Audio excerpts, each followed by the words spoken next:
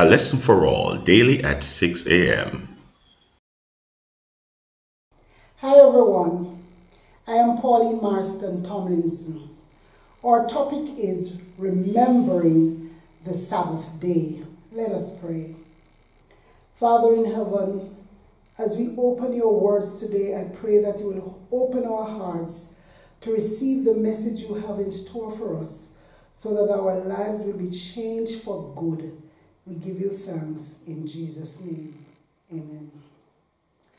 My brothers and sisters, remembering the Sabbath. Our main text is Exodus 20 verse 8, and it says, "Remember the Sabbath day to keep it holy." A very important message is that the Sabbath is a sign or a mark that helps us to remember important Bible truths. And there are three important things that I want to point out about this verse. Number one, when we think about remembering the Sabbath, we must remember what God did for us in the past. And of course, we learned that He made the earth and the skies in 6 days and rested on the seventh day. Another is that we must remember everything that God does for us now. We show God that we remember Him by keeping the Sabbath holy. And you may read Deuteronomy 5 verse 12. And the final lesson is that we must remember that what God will do for us in the future.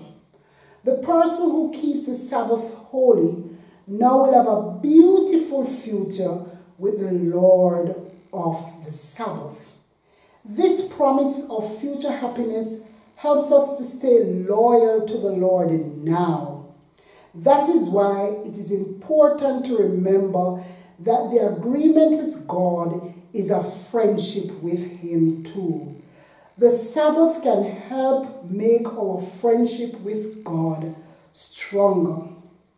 So my brothers and sisters, when we keep the Sabbath, we show other people that we belong to God.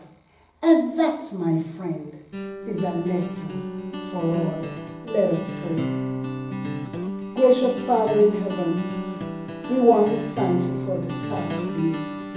We want to thank you that you have used that day to help us to remember what you have done for us in the past, what you're doing now, and what you will do in the future.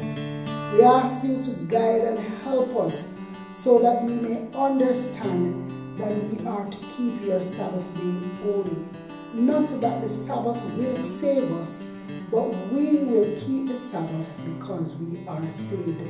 Thank you for everything you have been doing for us and what you will continue to do for us, as we give you thanks in Jesus' name. Amen. Thank you for joining us, and do join us tomorrow for another episode of ALFA. God bless you.